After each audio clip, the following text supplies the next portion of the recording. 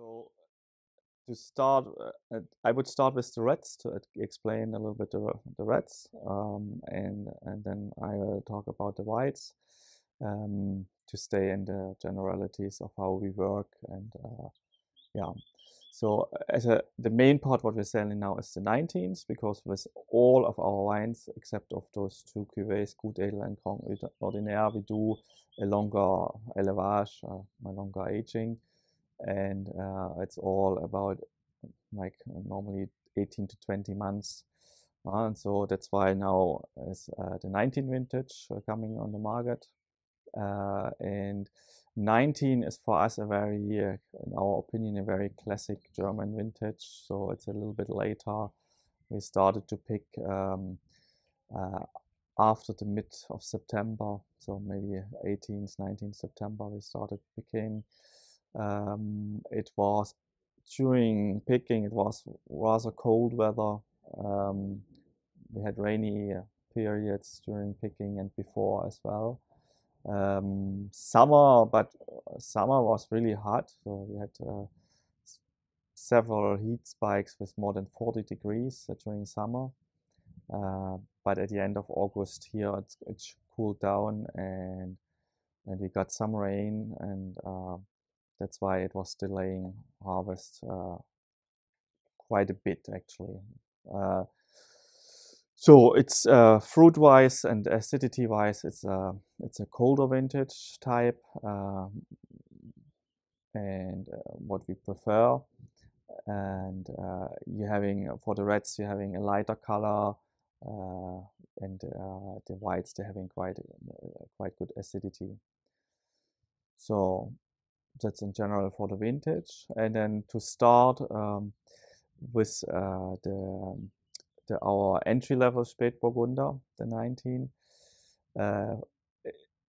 The entry-level Spätburgunder is basically from less soil. It's coming from different vineyards. Like our entry-level wine is always a blend of different vineyards and a blend of different origins, kind of.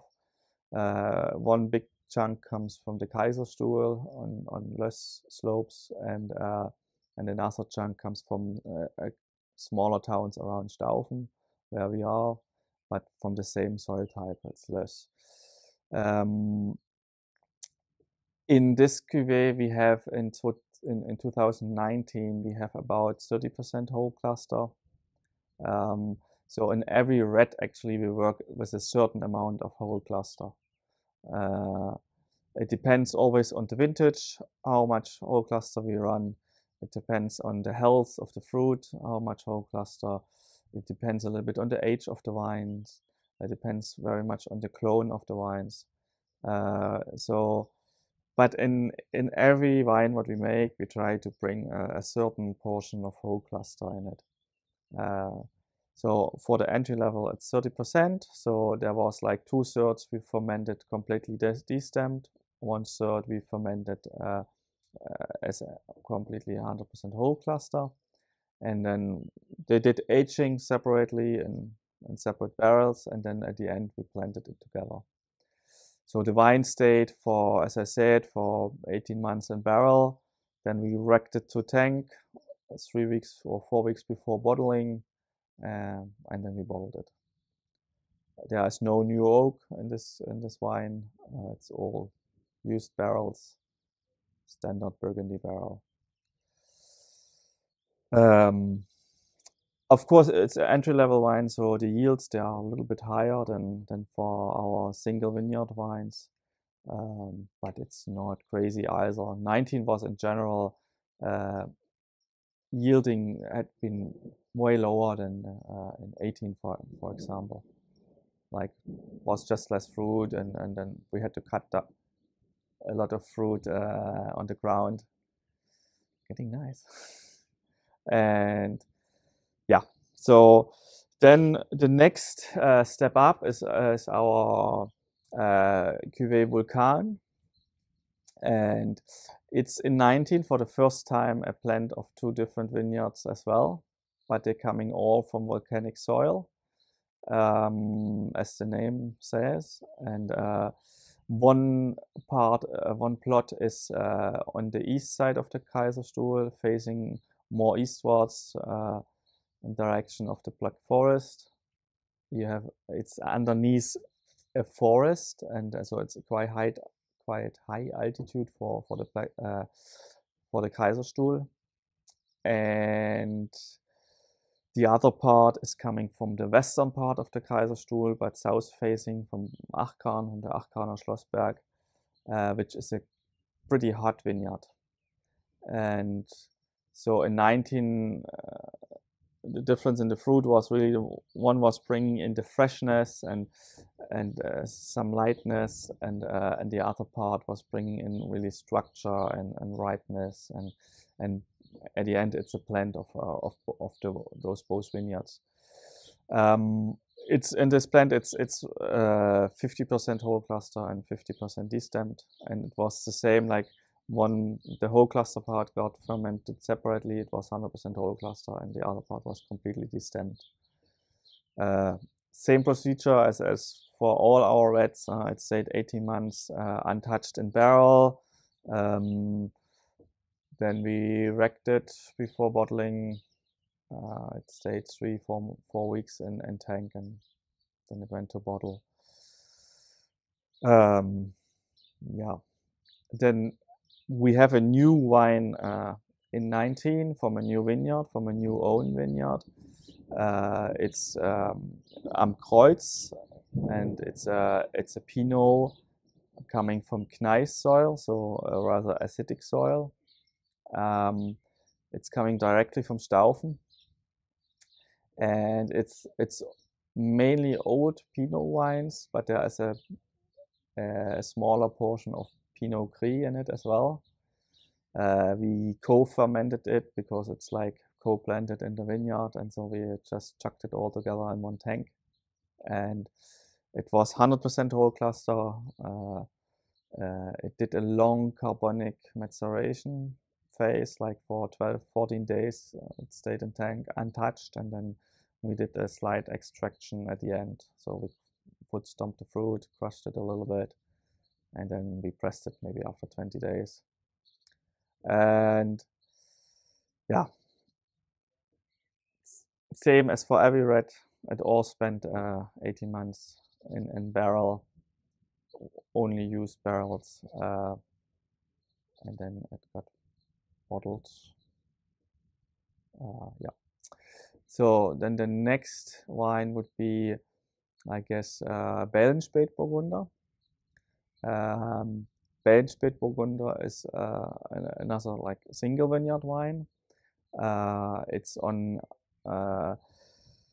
limestone clay soil, but this part compared to other limestone soils what we're having has a little bit higher sand part in the soil, in the clay, so it's sandy clay. Actually, it's a mixture a little bit.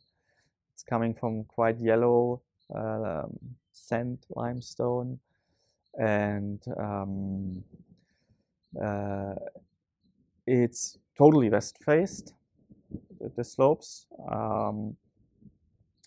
Yeah, it's two different plots. One plot is with French clones, and the other plot is with German clones. It's all clones, but yeah, different plant material. And we picked them together. Half of it we destemmed, half of it stayed whole bunch. It was a fermentation maybe about 18 days, 19 days, and then we pressed it, went to barrel, and same like 18-20 months élevage. Went to like, then we rack it. For the racking, I can say we rack everything with gas, so push out the wine out from the barrel with gas, so there's no pumping. Goes to tank, and then bottled after 4 weeks. And then the next wine would be Kanzel. Kanzel Spätburgunder is as well from limestone soil. It's it's a different soil a little bit. It's very iron rich, so it's a red clay. It's a more heavy red clay. And the vineyard is east faced or southeast faced. Getting dark, huh? And yeah, so what else? So it's southeast faced. There is quite a bit of forest around, so it's like really a cooler spot. It's already quite high in altitude, so it's probably on 350 meters, which for us already pretty good. And it's sitting just above a limestone cliff, and it's called Kanzel because the Kanzel is like this part where the preacher preach in the church, where it stands like above the crowd and preaching, and that's like kind of if you go to the cliff, so you're above the village and you can preach down to the people. That's why actually the name comes from. Yeah, so this one was 50% whole cluster as well. There is like an old German clone. It's 40-year-old wines, and there is younger wines. It's a Sélection Marsale, a French Sélection Marsale, and the main part is a Viso Sélection von Von Romanée. And but they are young wines, so this part we destemmed, and the older part we left as whole cluster. And then again, same procedure, 18-20 months in barrel, wrecking it, modeling it. And the last red wine would be the Möhlin. It's coming from the same vineyard site as the Kanzel. It's called Ölberg, the vineyard itself, but as we're doing Landwein, we can't use the technical term of the vineyard. So we have always to find different names for it. And the Möhlin is the small creek which is running underneath like the vineyard. And so the Möhlin compared to the Kanzel is more south exposed. So this is southeast, but it's already where the slope is turning slightly more southwards. And it's way more exposed because there is no forest on top of the hill, and so it's riper than the Kanzel always. It's getting another ripeness and a different structure. And in this year as well, it was 50% whole cluster and 50% destemmed. We would actually like to go higher there in whole cluster, but in 19, fruit was not as clean as we would have liked it, and so then it's better to destem a little bit more, to have more juice, get the fermentation going, just to be on the safe side, as we vinify it all without sulfur. Yeah, we don't fuck around. And yeah, okay, that's for the reds. Oh, no, then the other red what we having is the Grand Ordinaire, what is our real entry-level red with a short aging. So it's the first time before we was doing the Baden Nouveau, and we was doing always early bottlings with it. So we bottled it already in November, and but actually we didn't like it like to do a real primeur. It's too yeah, it's too young, and the wine is not stable, and it's not what we're really looking for in a wine. But we kept the same principle, so we did 100% carbonic fermentation, so no extraction at all. After 20 days we pressed, after 12 days we pressed it. We let it sit in tank, fermented dry in tank, and then it went to barrel until February. And in February we wrecked it and bottled it kind of immediately. There's no sulfur. And yeah, so it's our new wine, like a fresh wine, and but with a slightly bit of aging, just to settle it out a little bit after the fermentation, to chill it a little bit down over winter. Yeah, so that's red. I don't know, continuing or yeah. So after the little rainfall, the tiny, now the whites.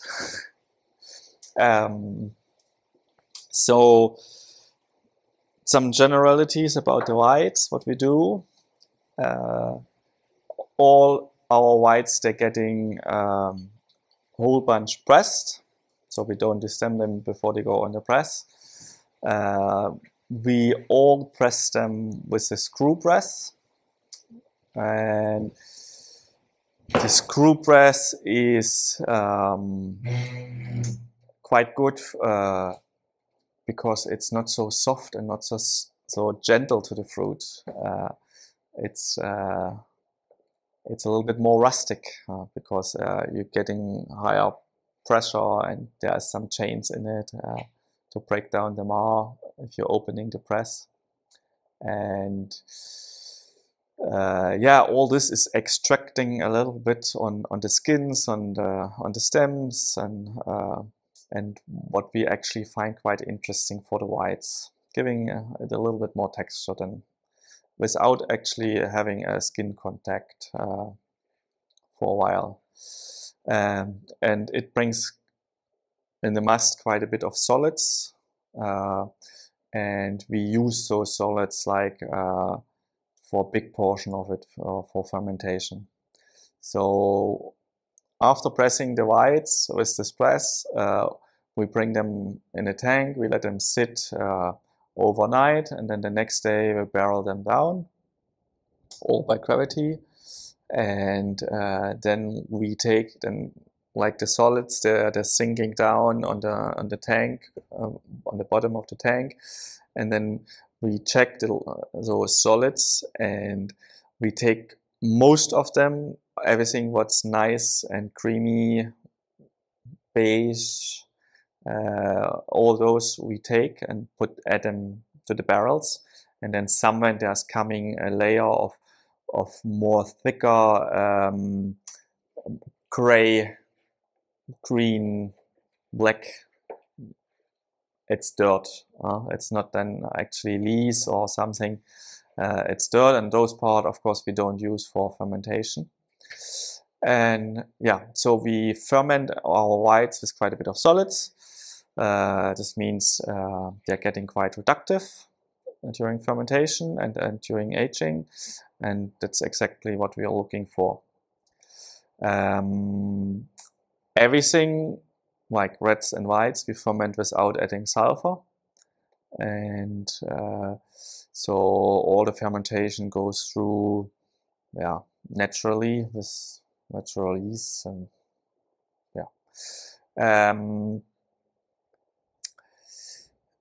everything is fermented in barrels, like all the whites, they are fermenting in barrels, different size of barrels. So we're having normal 228s and up to 600-liter barrels. They stay all in the barrel for about a year. So until next harvest, and just before the next harvest, we rack them out of barrel for the main part of the whites, and we rack them to tank. While racking them, we take again like all the lees with us, putting them in stainless steel with all the lees and letting them sit another half year on their full lees in a stainless steel tank. And then just before bottling, we rack them clean in another tank, and then we bottle it again like 3-4 weeks after racking it. So that's like in general what we do with our whites, but some of our cuvées, they are so small, they're just like 128 barrel, so those wines we don't rack, they just stay like 18 months in barrel without moving them. Yeah, it's just better for the wine quality, like those small volumes. So then to start with the 2019 whites, we start with the entry level of Weissburgunder. So it's a Pinot Blanc. It's the same as for the Spätburgunder. It's a vineyard plant and even from different regions, but it's all, the soil type is all on löss as well. So a main part is again from the Kaiserstuhl, and another main part is from some villages around Staufen. This part, like in there, we used quite a bit of larger format barrels. There are quite a bit of 600-liter barrels in this cuvée, but some small barrels as well. And then, as I was explaining, it stayed 1 year on the full lees in barrel. Then we racked it to stainless steel, blended all the barrels together, was sitting on the full lees in the stainless steel for another half year until bottling, kind of.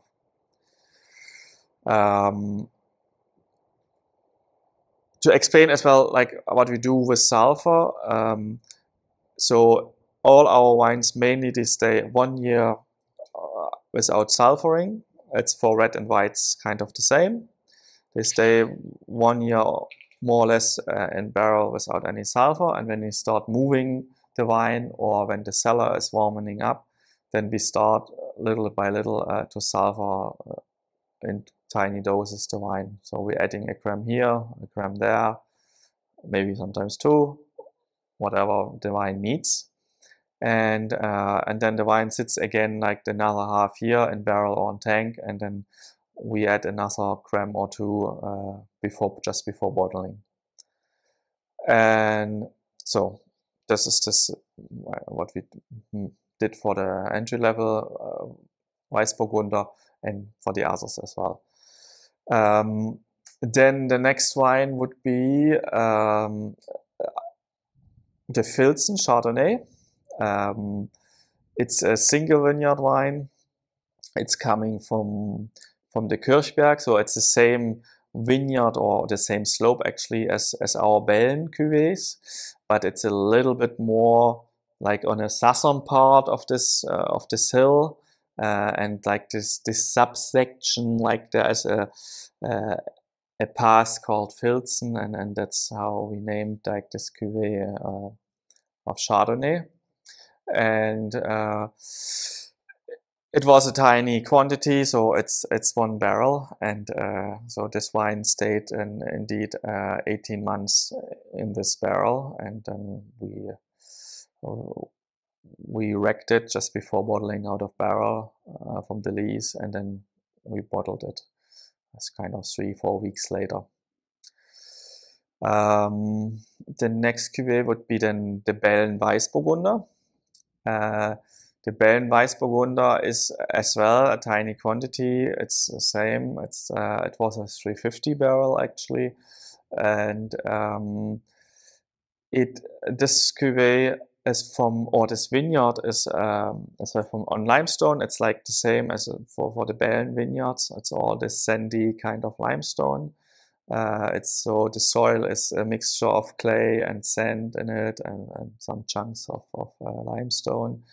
And the plant material is actually quite old. Like this is like the particularity on this cuvée. That's why we keep it separate, even if it's just 1 barrel. But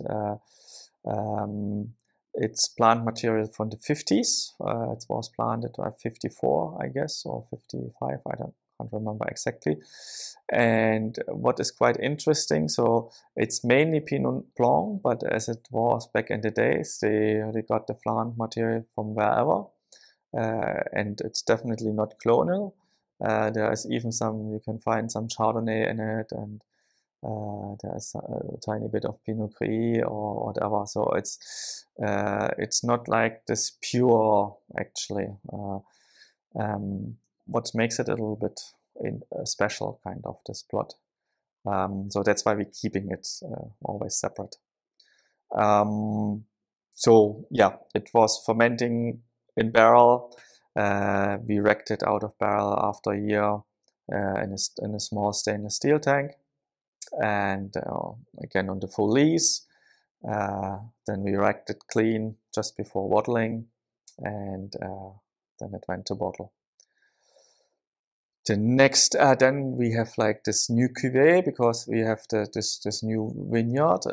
It's the Weissburgunder Am Kreutz. It's a Weissburgunder from granitic or gneiss soil, like an acidic soil, in Staufen direct. And the Weissburgunder part is quite old wines as well. It's planted in the 60s, so in the beginning 60s. It's probably not clonal either, at least how the plant material looks like, but who knows. In the 60s, when it started, that they used clonal material, but it's really started from more in the 70s. So probably it's non-clonal Pinot Blanc as well. And so soil type is different. It's really sandy. There is almost no clay in it. It's kind of red sand from the gneiss.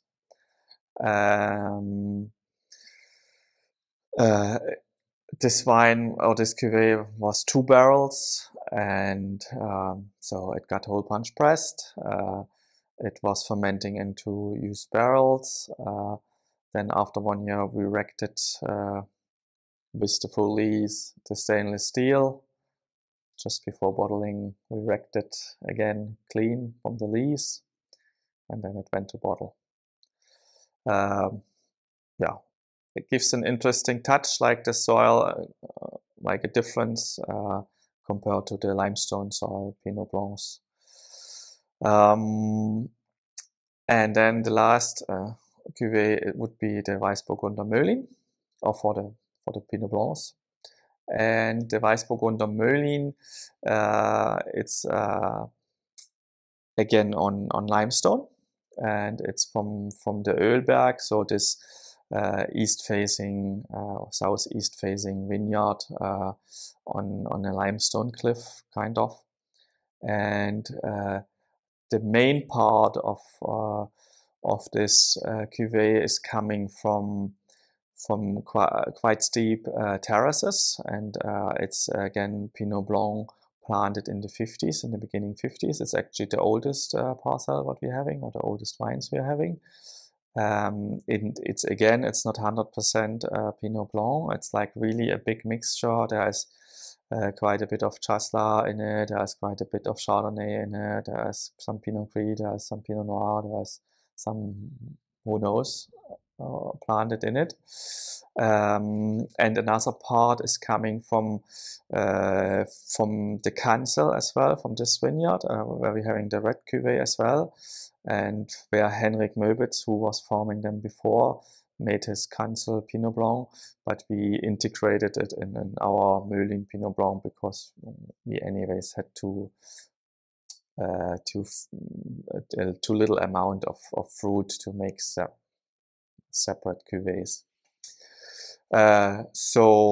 But the procedure is again the same as for the others. Whole bunch pressed, went to barrel, different sizes, fermented on with a lot of solids, stayed in barrel for a year, and then wrecked to stainless steel with the full lees. And after a half year we wrecked it clean and bottled the wine. Yeah, and the last white would be the 2020 Gutedel. So Gutedel is a Chasselas. It's a German name for Chasselas. What you mainly find in Switzerland and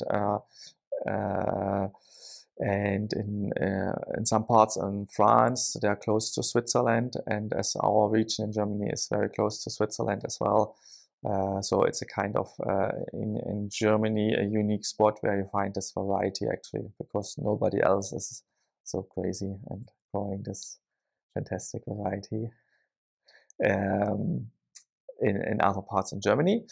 But that being said, like the big advantage of this variety is you can pick it with very low sugars. It's getting already ripe with 9.5, 10, 10.5 degrees of alcohol.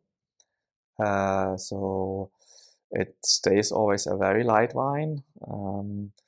And what we do there, we do a little difference with all our other whites.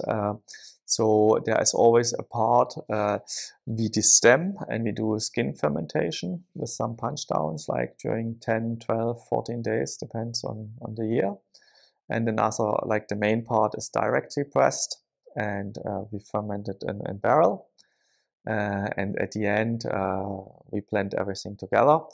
In 20, the portion of the skin fermented portion was only probably around 20%, because the vineyard where we're getting always the skin fermenting portion was very low in yields. It's quite old Chasselas for here. It's 40 years old, and it always gives like really golden berries and golden bunches, and so this is really the good part for doing like the skin contact. And the other part, which is younger wines, we do direct press. But in this year, it was like, unfortunately, this old vineyard was only 20% of the entire cuvée, and so the portion of skin contact is a little bit lower in 20 than in other years before. So at the end, the procedure is a little bit the same. So it sits on the full lees until we rack it, but we rack it a little bit earlier. So it only stays until, it stayed until May in barrel, this year May. And then we racked it, and then we bottled it completely with any sulfur adds. So yeah, I think that's like all the whites, what we're doing.